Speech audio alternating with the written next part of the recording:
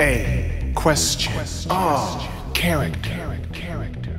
Tony Gibson and Raymond Broady are Crime City cops. They live in a city of crime. Tony Gibson and Raymond Broady don't waste time with police procedures. They go for a kill time. Tony Gibson packs a semi-automatic Colt 45. Raymond Broady prefers the death barrel and a nice cup of bourbon. Tony washes his hair. Raymond pulls out the Dick Tracy Supreme. They hit the streets. Tony Gibson and Raymond Broady shoot the guilty. They tumble even from the air. Tony Gibson and Raymond Broady will hop on your car to serve justice. This is Crime City. No criminal is safe from their legal wrath against the illegal. Not even illegal dogs. This is Crime City. Bob is the boss of punks.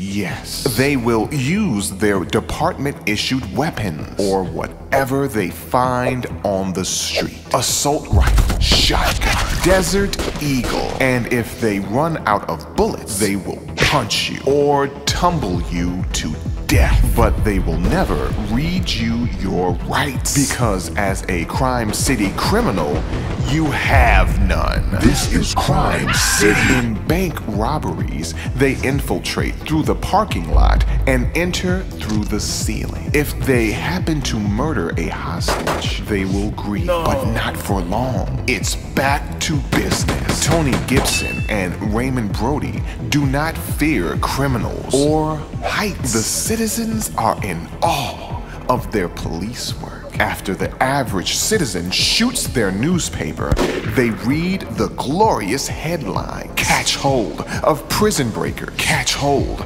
of bank robbery, catch hold of smugglers. Tony Gibson and Raymond Broady will catch hold of anything. They will rid the city of crime. They will rescue the mayor and his brother Tom, and then kill Tom after Tom tries to kill them. Tony Gibson and Raymond Broady are able to do this because they are liquored up and bent out of their fucking minds. Smash the bottle. This is Crime City.